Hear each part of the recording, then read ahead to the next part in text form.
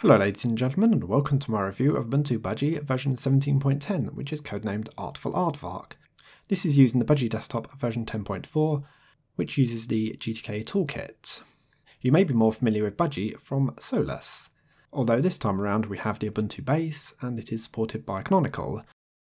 This is the second release of Ubuntu Budgie under Canonical's ownership, and I thought I would take a look back to see what it was like before in version 17.04, and I was quite surprised that actually not much had really changed. So I decided to change the theme and make it look a little bit nicer. As you can see, Ubuntu Budgie is using a Linux kernel 4.13, and memory usage upon boot up is about 756 meg of RAM, and retesting with the welcome screen open bumps it up to 976 meg of RAM. I'm not sure why clicking Tilix's window name results in being able to retype it. Strange. With the GTK base, Ubuntu Budgie does share some similarities with GNOME, in particular cramming loads of items in the application title bar. A rather nice feature here, the Budgie welcome screen, it does give you a few options of introduction features, some post-install features, recommendations, the online store, donations, and this part here, default settings, which I decided to install this additional theme here called Material Design Adapter, because it reminded me of Solus, and I thought this theme looked rather beautiful in Solus, so why not? The arc design, which is default, did look quite nice 6 months ago, but I have moved on now. Just bear that in mind, this is not the default styling. The layout of the desktop has a plank on the left hand side, and we can easily launch new applications this way. There's a little display to show an application is running, with a small cyan coloured dot on the left hand side. At the top of the screen there is a panel and application launcher, and there is a searcher in this application launcher which has been improved slightly from the previous version, because you can search for the application settings in here. For example, typing displays now brings up displays, but that's very simple. How about typing red also brings up displays, because this is the redshift. In other words, night light. A handy feature which I have now mentioned a few times recently, which decreases the blue light and increases the red light, which will help assist you falling asleep immediately after using the computer. Also in the top panel is a time, and you can click on it to get the calendar and time and date settings. There's a full screen calendar there. On the right hand side we have network, a shortcut to nightlight, a shortcut to places, notifications, volume adjuster, shutdown, and the Raven menu.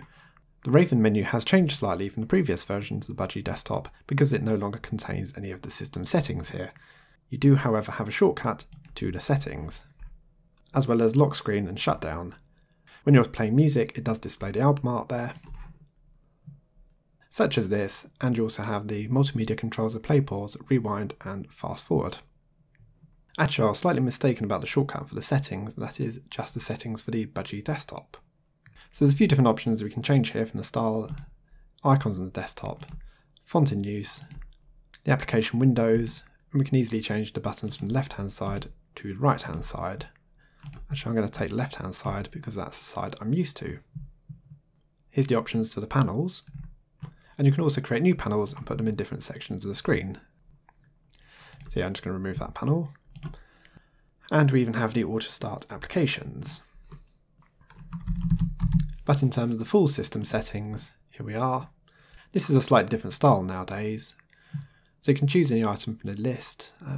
Let's go for online accounts. So adding an account, yeah, that's very familiar to GNOME. Privacy, screen lock, no, don't want that. At some point in the future, Budgie Desktop will be using Qt instead of GTK.